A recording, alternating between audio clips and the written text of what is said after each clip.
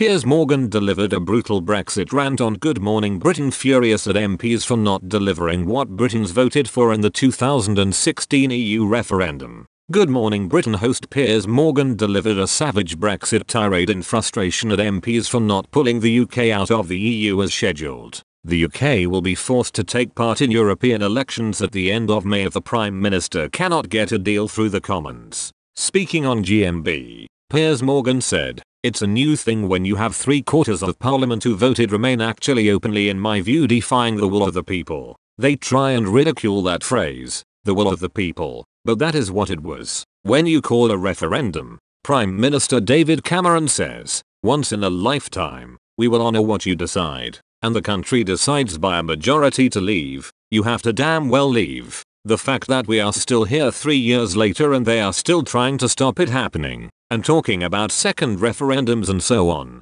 I think is a complete disgrace." The presenter also claimed some Britons appeared to have lost their minds and now are not capable of having a general discussion on Brexit. He added, "It has had an extraordinary effect on British society where I have family members, friends and so on, where they work themselves into such a rage. It is like they have lost their minds. You cannot have a conversation. You can't have a debate. There is no debate to be had. If you don't agree with them, you are the enemy that has to be abused and shouted down. I find it really quite dangerous, and America has gone the same way over Trump. 3 is no democratic conversation anymore. It is one or the other. It is tribal." The European Union agreed to extend Article 50 until the end of October after Mrs May asked the bloc for a delay. The government have been locked in negotiations with the Labour Party, and on Monday, Mrs May's de facto deputy, David Lidington, said the meeting was productive and positive. The cross-party talks are now expected to run into next week,